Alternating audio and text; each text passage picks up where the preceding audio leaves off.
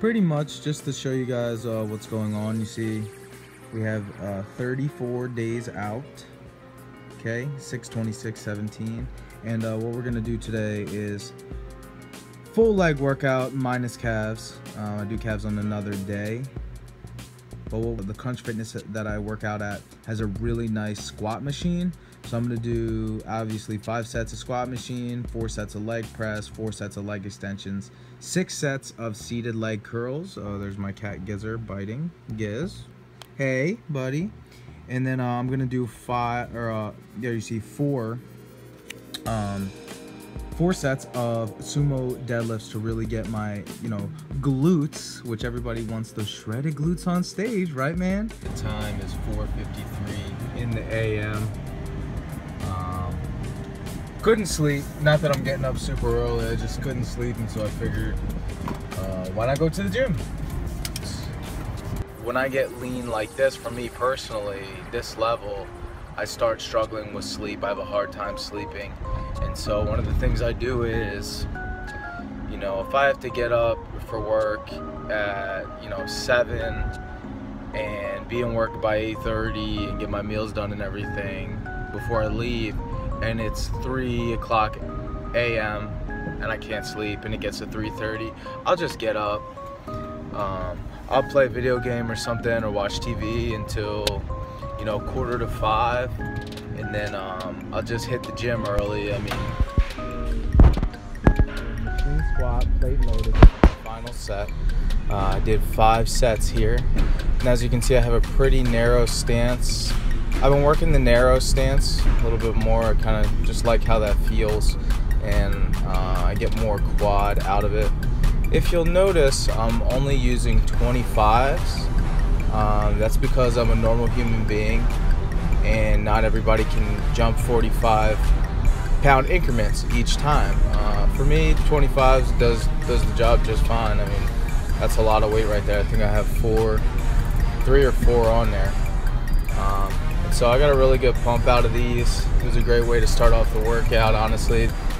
I know you can't really tell just from the angle, and I'm wearing sweat clothes and stuff like that, but I kind of do most of my squatting and deadlifting with a rounded upper back, and for me that puts all the emphasis on either my legs or my upper back. It totally takes my lower back out of it.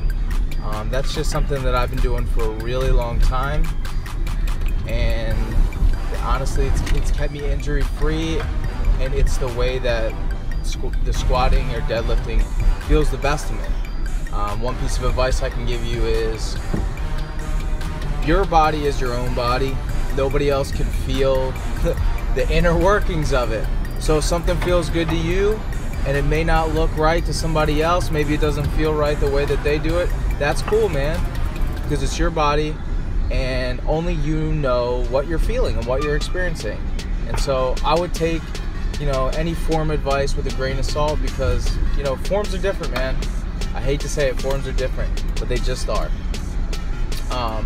Another thing to note, right here at the end, this is my big movement of the day. Honestly, I usually start off with the first movement being like the big compound, and so what I like to do is just a double drop set, and I'm only doing partial reps. I just get a really good burn out of those, and I really love starting my workouts like that.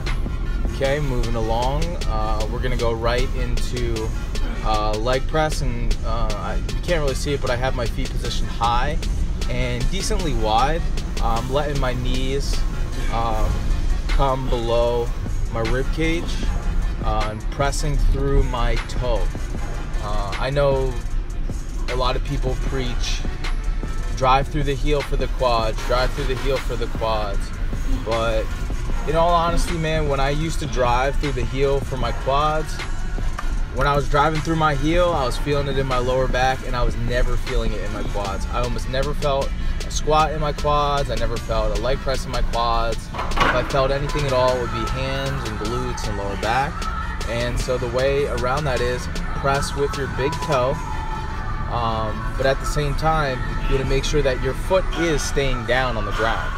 Okay, so what I do is I drive through my big toe, and I make sure that my heel is on the ground. Now, if your heel comes up a little bit, so be it.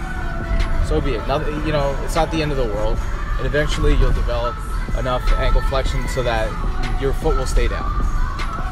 So after that, I moved into leg extensions, pretty high rep, stayed around 20, and I did utilize a rest pause on that as well as the leg press. I did 4 sets of leg press, and then I moved on to 4 sets of extensions.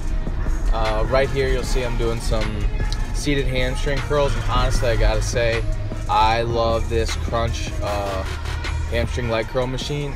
To me, it's one of the absolute best. I love how it feels. It's perfectly designed.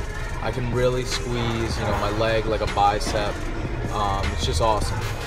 So I did 6 sets of that, and then my final movement of the day is in fact barbell deadlifts. And again, you can kind of see my form. I have that rounded back, rounded upper back, but the lower back you'll see is, you know, pretty much like neutral.